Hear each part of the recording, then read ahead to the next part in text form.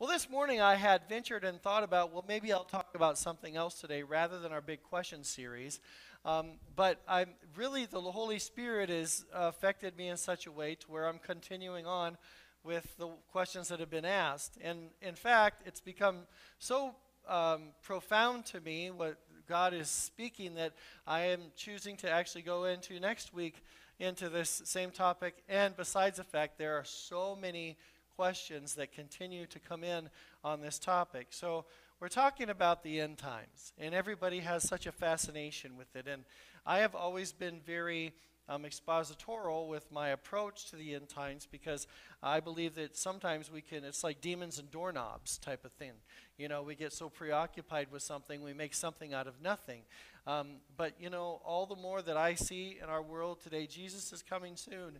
And I don't know if the church is ready. I don't know I certainly know the world isn't ready. And I think there are things that we need to be aware of. So I'm tackling another question, but let's look at the questions we've had so far. Here's some things we've learned. Although God hates divorce, He gives His grace when people remarry and will provide renewed hope for couples and families as they follow Christ. Amen.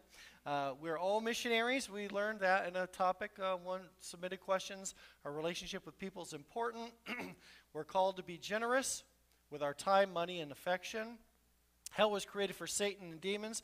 God does not send people to hell. People choose that when they reject Christ. Pastor Pete did a great job with that. I have another slide here, and here's what we've been on lately, the prophecy questions. And there's more, but I'm going to try to deal with some of them and culminate this next week.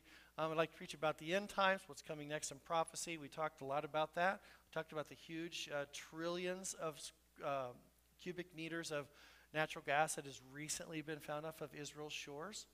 And the contract that Energen has with, and I've always wondered why Russia would attack Israel. I mean, I just don't understand that. And more, I mean, there's always been signs of the times, right? There's always been earthquakes and famines and everything, but never in the history of the world has Israel also existed and come from all the world, brought back to their nation. They've been brought back from Persia, and they were scattered by Titus, but in AD 70, but not since AD 70 have they been a nation until 1948. So the generation that sees the beginning of the end will see the end. What is the difference between judgment, seed of Christ, and the great white throne judgment? Well, here we are today. The judgments. Oh, what a joyous topic. We are just looking forward to this, aren't we? So 1 Corinthians 3, Revelation 20, if you want to have your fingers there. When I was a young man in high school, in junior high, I won various awards. How many won or got a ribbon at something? I mean, maybe I'm sure you did. Well, one of my most proud things and proud moments was I received this Louis Armstrong Jazz Award. I play a myriad of band instruments, and one of them very well. I used to. So put that in the past. That's a long time ago. But we would have these stage band things, and we'd play Glenn Miller and some Dixieland, and we'd play all this Pennsylvania 6-5. Oh, ba da ba ba ba ba.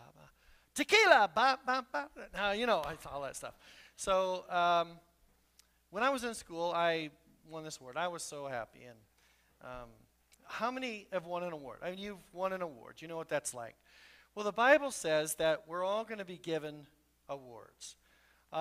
The same is going on in heaven with God. We're given rewards by God according to our service. And I've always wondered about this, and I'm sure many of you have too, because this question has been introduced about the judgments. God would judge people fairly, wouldn't you think?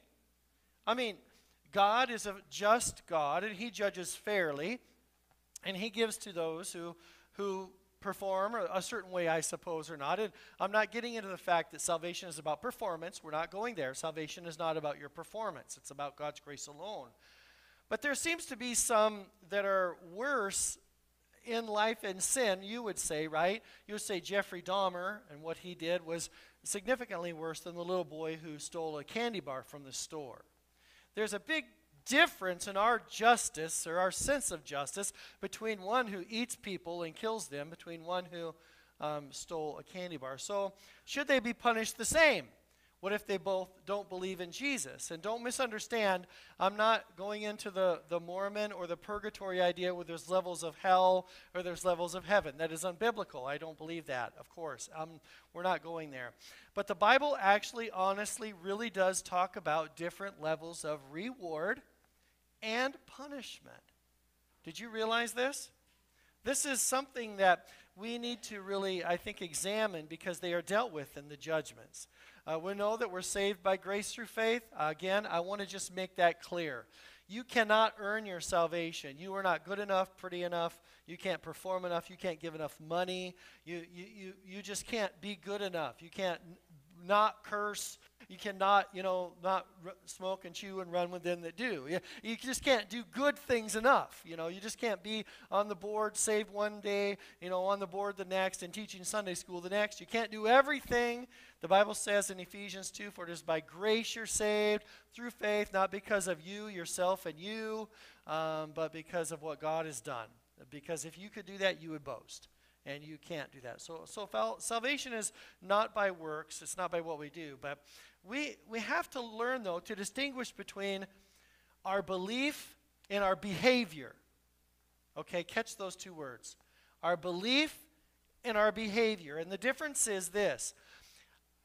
And I want to say where I got this from, because there was a gal. Has anybody ever heard of Opal Redden? No, from years ago? AGTS, Assembly of God Theological Seminary, Central Bible College. She was a precious saint of God, and she taught this once in a chapel, and I'll never forget it. She said this and backed it up with the Bible, which I'm planning to do today. She said, our belief determines where we will spend eternity, and secondly, our behavior will determine how we spend eternity. Our belief determines where we will spend eternity. Our behavior will determine how we spend eternity. We know that we go to heaven because we believe in Jesus. But believing is important, right? Believing is the key.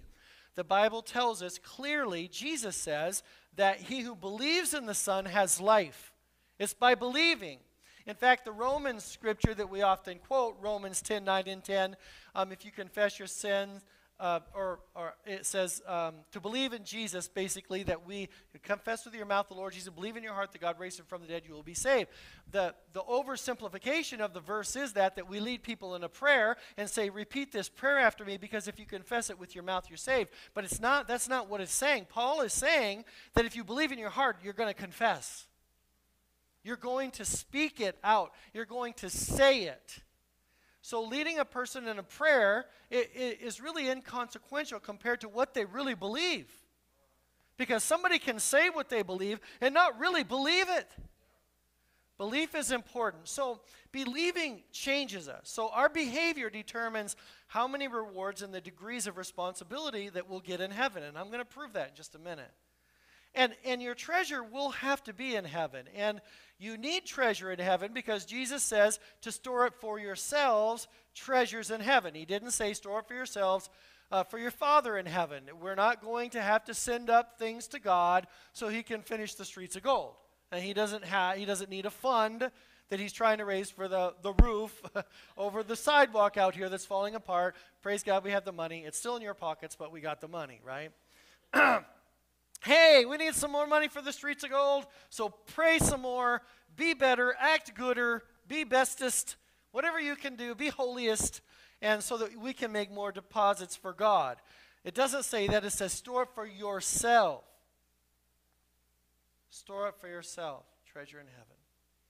Our belief determines where we go, but our behavior determines how much responsibility and treasure, the meaning of that word is very important, we'll have in heaven. Remember the parable of the talents? I mean, the one guy just hid his, right? But what does Jesus say that the Father does for those that take what they have and they multiply it? He entrusts them with more treasure. The one with 10 more. The one with 5, he's in charge of 5 cities. It may shock some of us because that's not the impression we get from culture of what heaven is, really, is it? It's a perfect earth and a perfect heaven. Someone is going to be the mayor in heaven. Someone is going to be leaders Someone's going to have responsibilities. I don't think we ever perceive it this way. It's like we're all sitting on clouds with little harps and little fat cherubs playing. And this is the image that we get. It's a Hollywood inbred type of doctrine, and it's not true. Your behavior determines how you'll spend eternity, whether you're a believer or an unbeliever. Don't misunderstand. I'm not speaking again about salvation. I can't say this enough during this message. It's really important. Salvation is not about your behavior. Works do not determine where you spend eternity, but they will determine how you spend eternity. If that wasn't a shocker enough, if we've carefully examined hell, we find that there are different degrees of punishment doled out in hell. Here's what we need to understand where the two judgments are in Scripture. We find the great judgment seat of Christ and the great white throne judgment. So we have the judgment seat of Christ and the great white throne judgment. At the judgment seat of Christ, every person is a believer. At the judgment seat of Christ, every person is getting judged for what they've done. At the great white throne judgment is for unbelievers. The great white throne judgment is not a determination of whether you spend eternity in heaven or hell. It's too late at that point. Hell is determined. It is the judgment. And you determined it yourself. People in earth, the Bible says that they decide this by rejecting Christ. It's very interesting. Early this morning, about 5:45, I was sitting in the restaurant that I go to often, and I was sitting there and talking to the gal. And the restaurant just opens. I mean, they open just so some police officers can come in.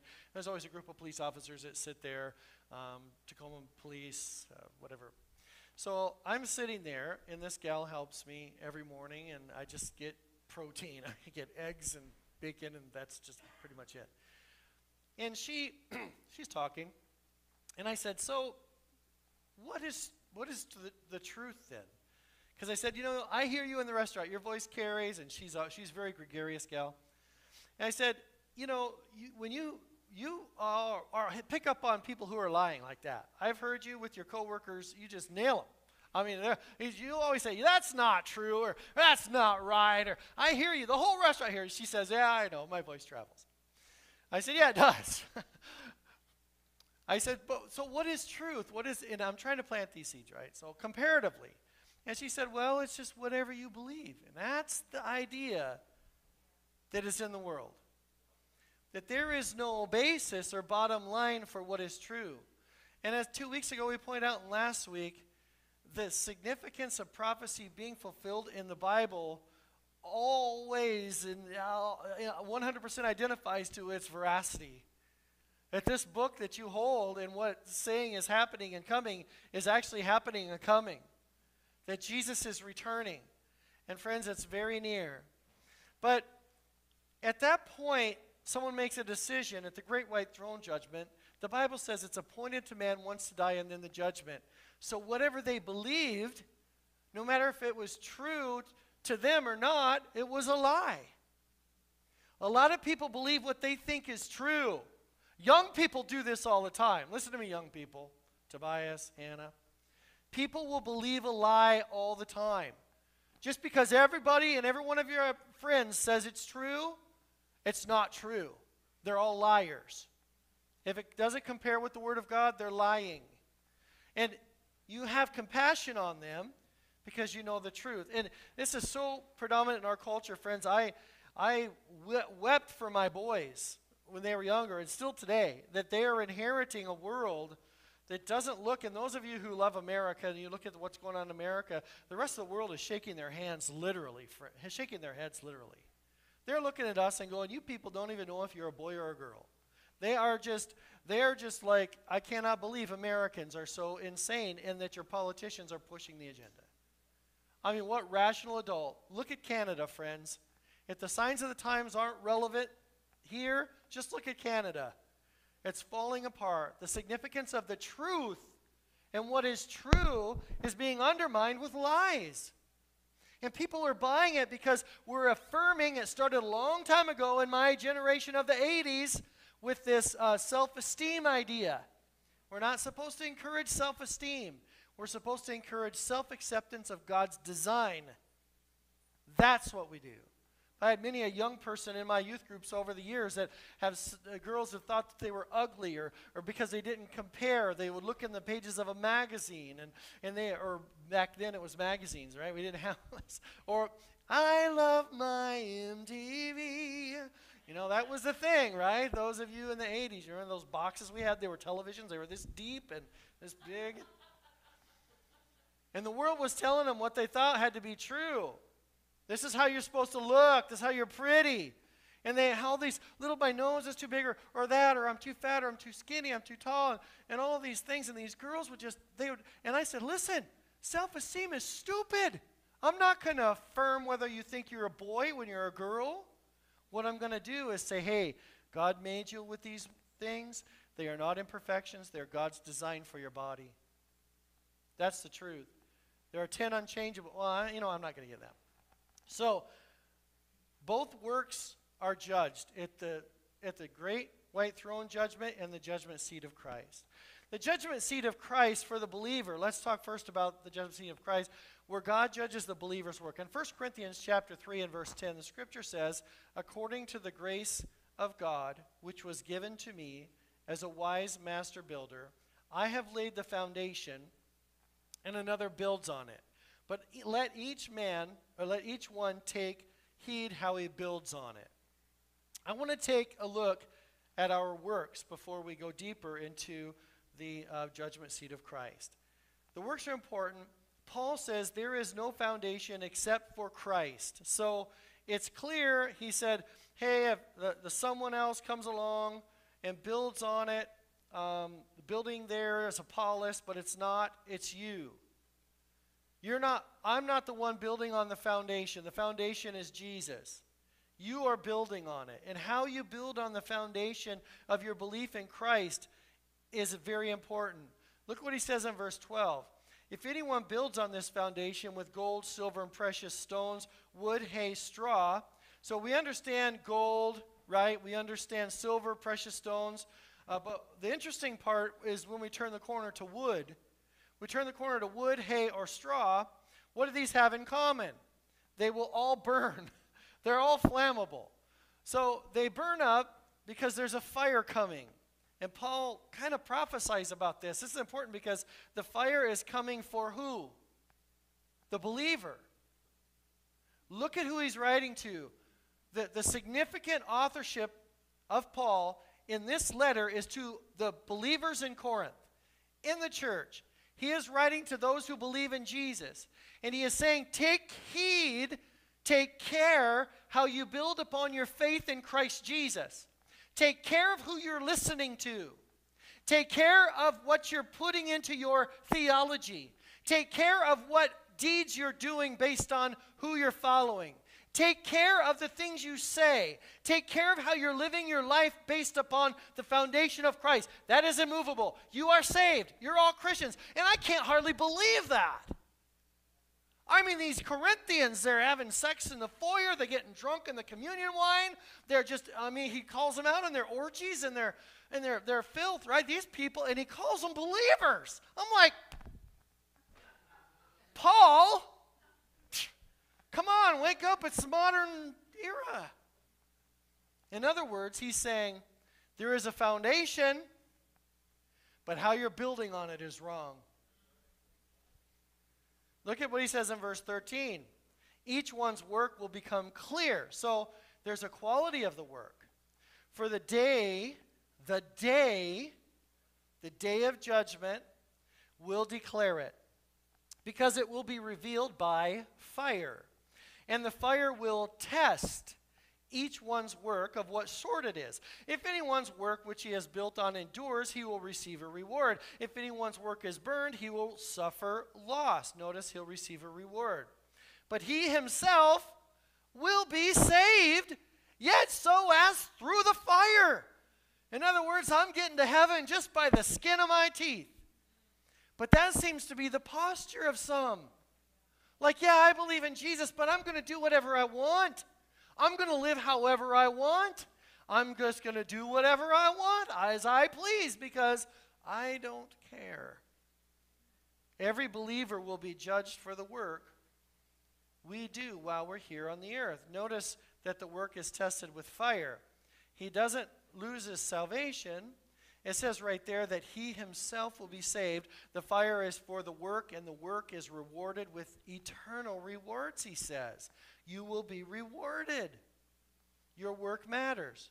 Your works matter. You can be a believer and do works for temporary things, or you can do works for eternal things. The things you do for now will only be for now. And the things that we do for eternity will last. So you'll receive a reward for the things you did of eternal value, but you will not receive a reward for the things you did for temporary value. When we were in Kenya, on this campus, and this campus is amazing. Remember all the houses and the kids and the students, the orphans in each home. There's 20 kids in each house. Each house has a house parent with their own children and an auntie that lives in the home. And what was so amazing about, there's this just kind of closed environment of several acres where they raise their own chickens and all this stuff, right? They grow their own food. They pump their own water and filter it. And inside these walls, there is this environment of seeking God, pressing in, loving Jesus. Everything is about learning to work, learning to serve one another.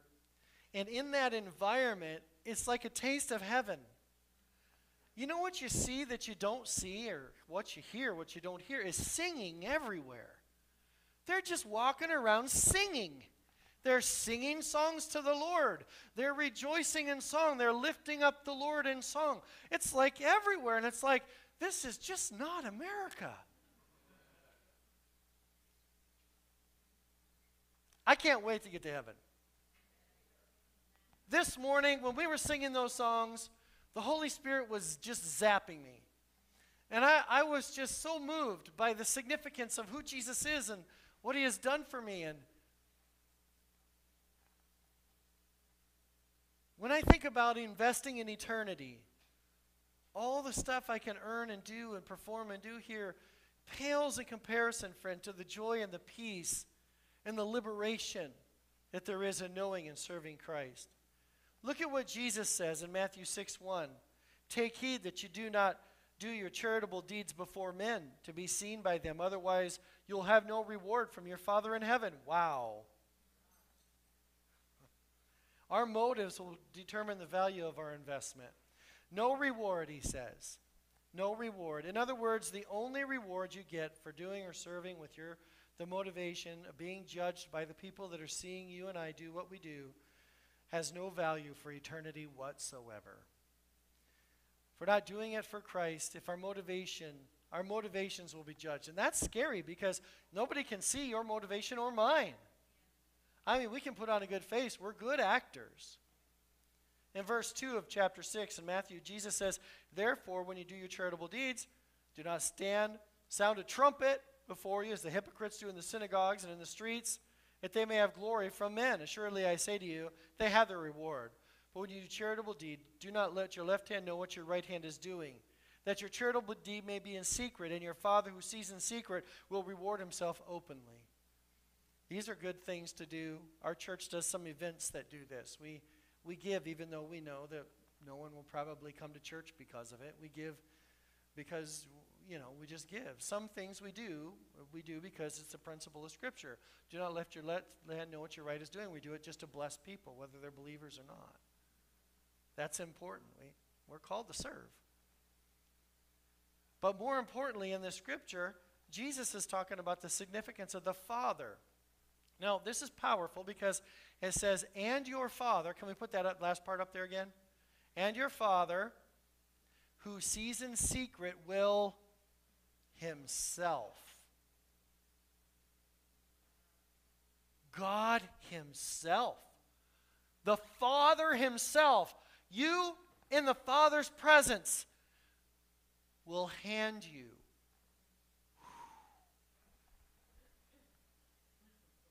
I think it's preaching itself. This is a powerful concept. The reward isn't given through some office. It comes down through a series of angels, through a bunch of red tape, and finally makes its way to the person who's supposed to present it. It's not like going to the tax office. It's not like going to the DMV for sure. Here, take a number, And when you get to your number, you're called, then we're going to give you your reward. You're going to, the Bible says, friends, meet the Father himself. And he will distribute that. We are his workmanship created for good works, the Bible says. Not by good works, for good works. 1 John 2:28, and now little children abide in him, that when he appears, we may have confidence and not be ashamed before him at his coming. Not be ashamed. Wow. In other words, there's a moment of shame. Well, when Christ appears, everyone will see.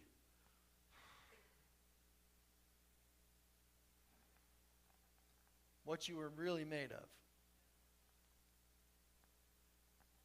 Praise God, you made it to heaven by the skin of your teeth. Why would the believer need to be ashamed? Because he has not been working for Christ, but rather himself. So there's the judgment seat of Christ. Then there's the great white throne judgment. Now, let's look at the unbeliever. The great white throne judgment, everyone is an unbeliever. Revelation 20, verse 11 says, then I saw a great white throne, and him who sat on it, from whose face the earth and heaven fled away. Can't even see his face. The power of God. And there was found no place for them. Verse 12. And I saw the dead, small and great, standing before God. Watch these words carefully. Watch them carefully. And books were opened, and another book was opened, which is the book of life. Notice where the books are open. These books are the works of the unbelievers. This is the works of the things that they did and why they are judged, and what they were judged for is in them. The book of life is opened to see if their names are already written. So that's the purpose of the book of life. But the other books contain the information about what they did in this life. In other words, the book of life is the book of grace. The Bible gives us the verb, only the verb of the term, the name can be blotted out. For those of you that ask the eternal security question, there it is. I got a couple of them. This is an amazing sight. It's very vivid. It has so many angles. I see a table and books laying there, and the books being opened by those who are helping with the judgments. And the book of life is open, and then it goes on. And the dead were judged according to their works by the things which were written in the books. Verse 13. And the sea gave up the dead who were in it. Death and Hades delivered up the dead who were in them. And they were judged, each one according to his works. Then death and Hades were cast into the lake of fire. This is the second death. And everyone and anyone not found written in the book of life was cast into the lake of fire.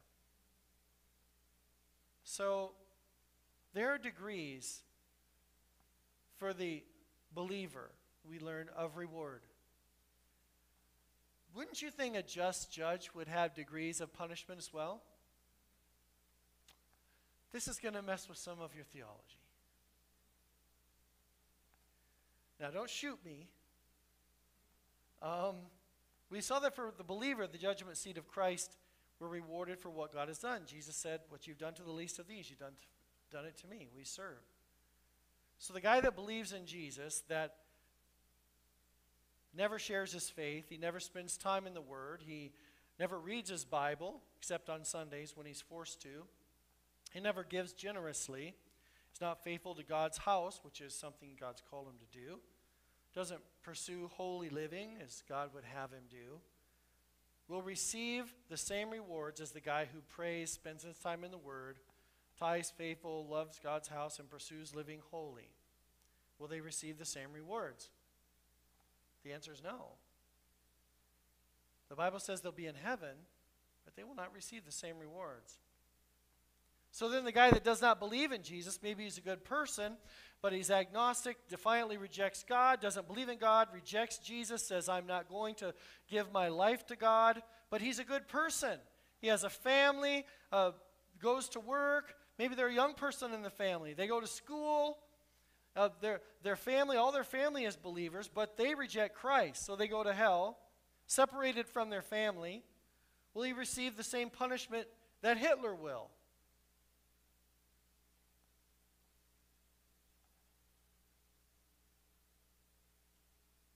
Who killed 6 million Jews and 5 million other people, 11 million people? First of all, who am I to judge? But I know from the character of God that he's a just judge. Come on now. He's a just judge. This is not levels of purgatory or things. I'm not teaching that. Levels that God gives of reward and levels of punishment. He's going to judge every person individually, just like he judges every single one of us. The Father directly gives us rewards on how that they live. At the great white throne judgment, it matters how you live. And we go to heaven because we believe. We go to hell because we don't believe. That's a powerful thing. Doesn't that burden your heart? Knowing that the grace of God is available for all who would believe, and yet there's people who don't believe. This is our missional drive. This is our missional calling. And people that you know them, right? You go to work with them. You live with them. They're your family members. They seem so indifferent to God. It doesn't matter. And it just breaks your heart, right? It breaks my heart. I wonder how people can escape knowing Jesus. I don't know how they live without him. I don't know how they go on without him, facing him every morning or getting to hear his word or worship. I don't know how they live. God is not a crutch. He's a stretcher.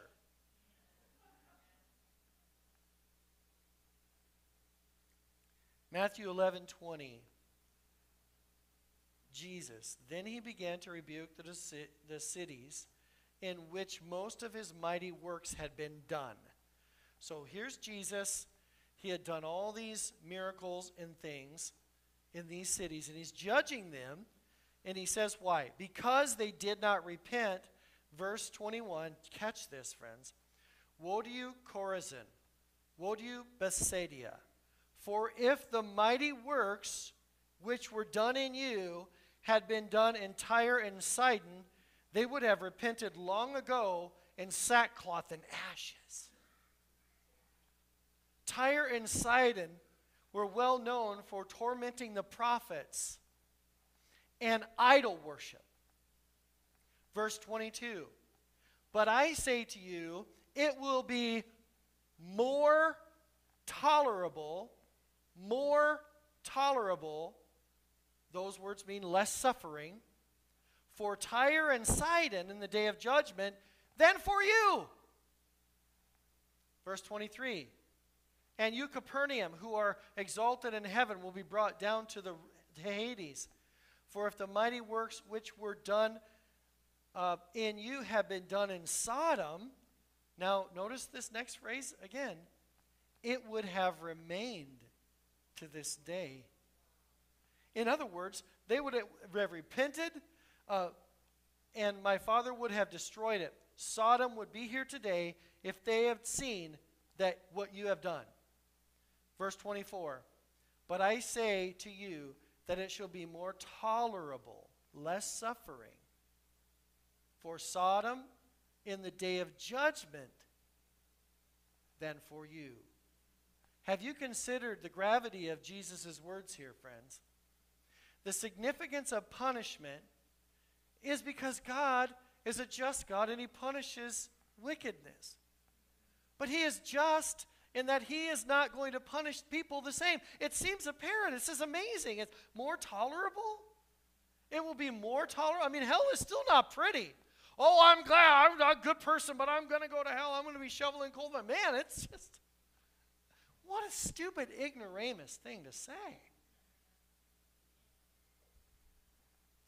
They heard the message and rejected it. Americans. These places heard the message and rejected it. They mocked the prophets. They made fun of them. Everything else was more important. The elevation of purpose, of personal person and self-esteem and all that was made to be greater than God. Worshiping the created rather than the Creator, who is to be praised forever and more. Amen. Look at the more tolerable. In other words, those who were in church and heard the message and rejected Jesus, the judgment against them will be worse for you than Sodom and Gomorrah. I can't believe Jesus is saying these words. This messes with my psyche. My brain's rattled. I'm having some attempts of grasping these ideas. Well, Pastor, I'm not like Sodom. Many can say because Sodom was destroyed because of sexual sin and abomination or sexual perversion of homosexuality and lust. But the primary sin was not that. Ezekiel chapter 16 tells us what the primary sin was and why God judged it so harshly. Ezekiel 16 verse 49. Behold, this was the guilt of your sister Sodom. She and her daughters had pride, excessive food, and prosperous ease, but did not aid the poor and needy. They were haughty and did an abomination before me, so I removed them when I saw it. The sin of Sodom is pride. The sin of Sodom is an arrogance that exalts itself against the knowledge of God. It is agnostic and atheistic in our contemporary terms. It is that place where pride rises up so much in a person that they worship themselves. They worship how they look. They worship the people that they hang out with. They worship their circumstances. They worship their wealth. They worship all of the stuff about them more than God. The same sin was the sin of Lucifer. Pride says, I will never surrender my will to God. I will reject authority as long as I can because I want my things and my way. And I will never accept the sacrifice of Jesus. Just like my friend early this morning. It's my truth. What does Matthew say here that they saw and they still rejected? What did they see? God's works. They saw God's works. They saw God's good works. Friends, hear me in this. It will be more suffering, more tolerable. I think that if we were to say this in every church, in every corner, in every block of America, it's more tolerable for Sodom than the woman or man or child or teenager that sits in the congregation every week and rejects Jesus. Well, that's what we learned 2 weeks ago, right? That those who hear it during this time of grace before the rapture, God himself will send them a strong delusion, so they'll believe the lie and will not receive the truth. It is more tolerable for them than... Watch this. Paul writes to the church in Rome. He talks about unbelievers in Romans chapter 2, verse 5. But in accordance with your hardness and your impenitent heart, you are treasuring up for yourself wrath rather than good things in the day of wrath and revelation of the righteous judgment of God. Treasuring up. Believers are at the judgment seat of Christ. Unbelievers at the great white throne judgment, and they're treasuring up, both of them, some for wrath, some for reward. This is the significance of the sacrifice of Jesus, that he loves us and gave himself for us and extends toward us, all mankind, his grace. And when it's rejected, it actually stores up the wrath of God. I know this.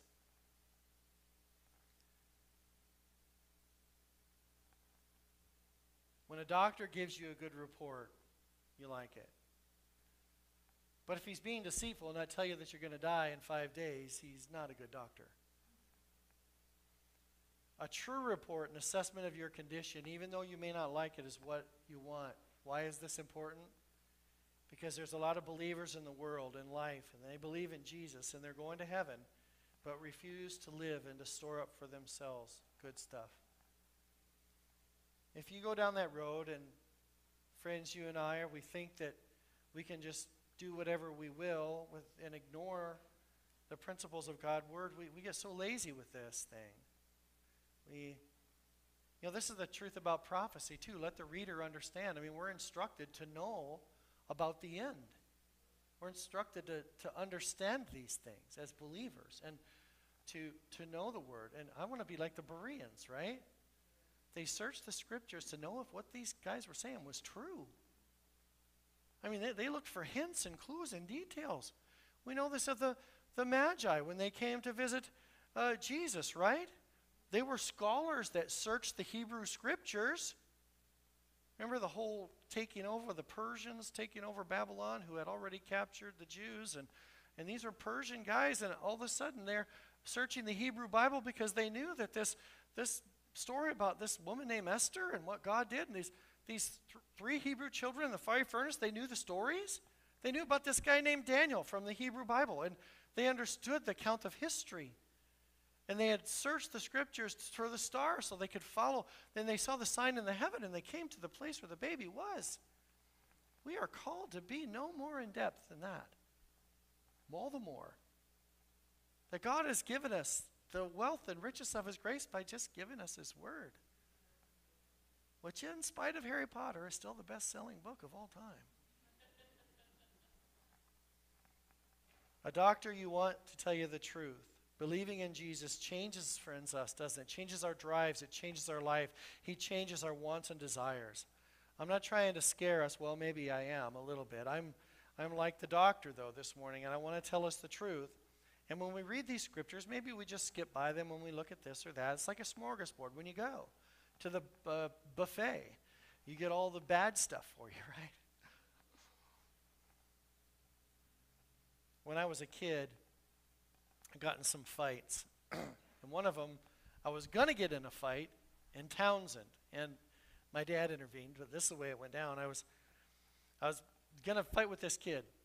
And we made a plan to go behind the drugstore, which was kind of catty-corner across the street from the Coast to Coast store. I know the town like the back of my hand. I rode my bike down every street and alleyway. That's what I didn't have, no internet. I mean, I made Amy lay down and jump over ditches. I mean, my Schwinn with my red banana seat, man, that was the bomb. Sissy bars all the way, yeah. And I'll never forget, I got something at school, something stupid. You know, I was in 8th grade, I think, and we made a plan, so I met him behind there and went to the back, and he reluctantly showed up. I didn't know. He was more nervous, and I was kind of scared to death, but I was going to keep my word. And I was walking down the sidewalk to go back there, and Dad worked at the Coast to Coast store. He fixed lawnmowers and guns, and he built churches and pastored them. He did everything. So he saw me. He said, "Hey, where are you going?" I said, "I'm going to fight this kid." And so he kind of put his tongue in his cheek like this. He walked down the sidewalk. He saw the other kid. He said, "Come on out here. Come down to the diner. I'll buy you guys a milkshake." That was all it took. We were playing video games that afternoon together, right? The arcade. Star Castle.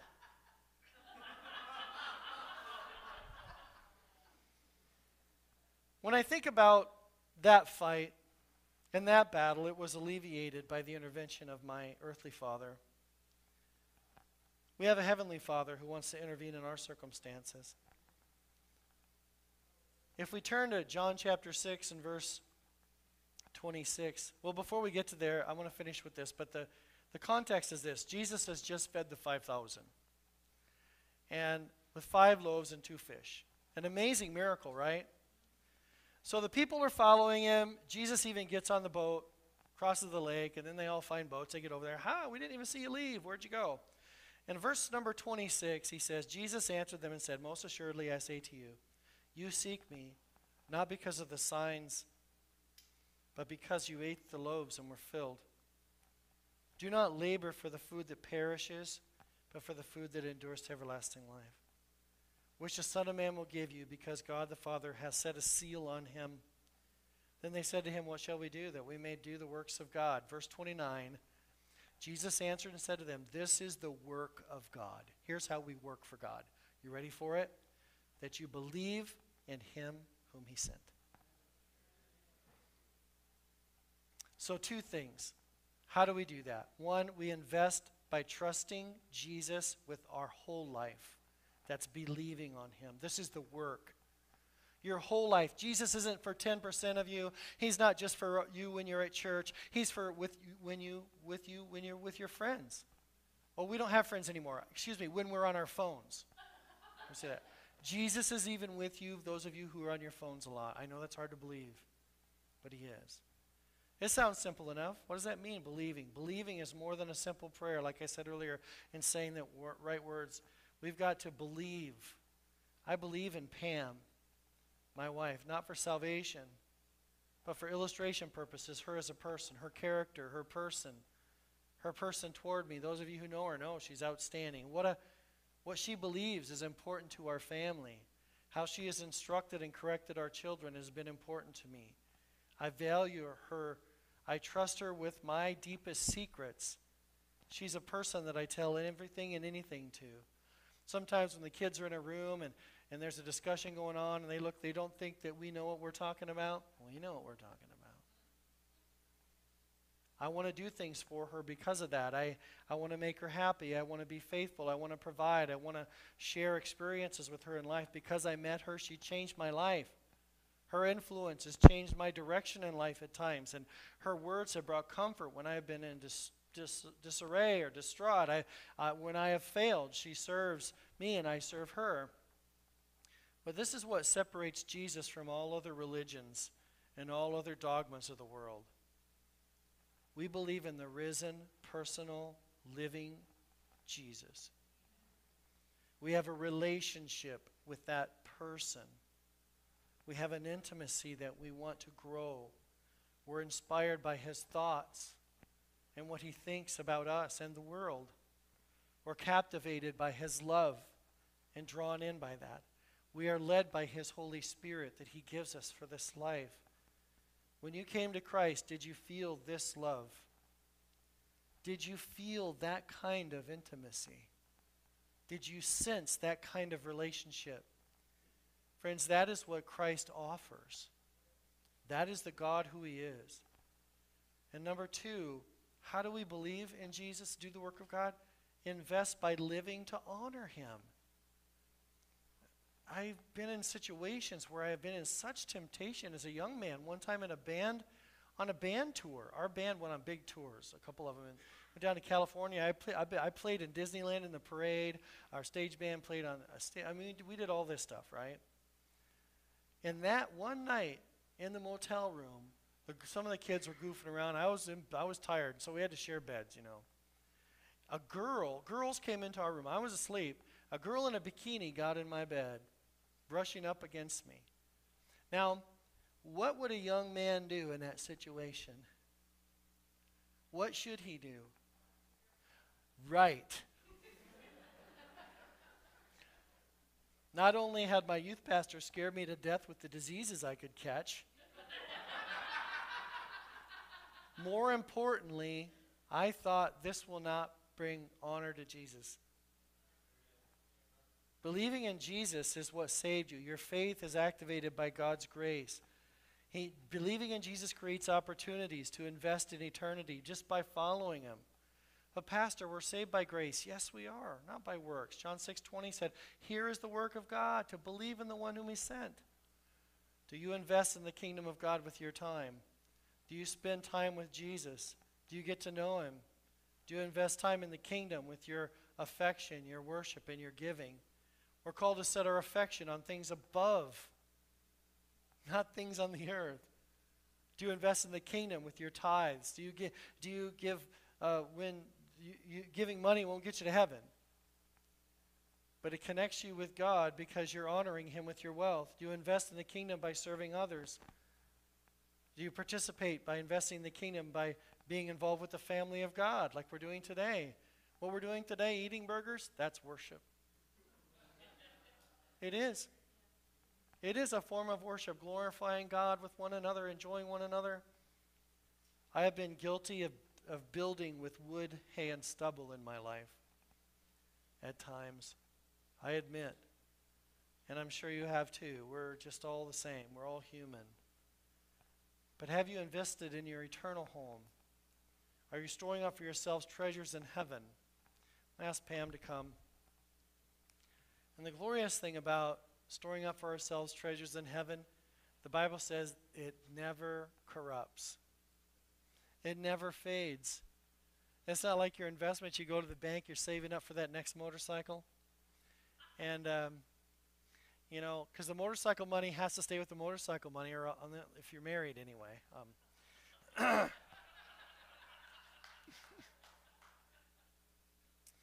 And you realize that all of that you're saving up can bring you honor and it can bring you joy. God doesn't give us stuff to make us unhappy, but do you glorify God with that? You're the best of you. I used to say all the time, give God your microwave oven. In other words, every little thing you don't even think about. Give him glory next time you put in that gross frozen burrito. Because he knows he's your child, you're his child, and praise God, we want to do that, don't we? Thank you for watching Abundant Life Church. If you found this teaching helpful, please subscribe to our page and share us with a friend. Also, please consider giving at nwlife.org.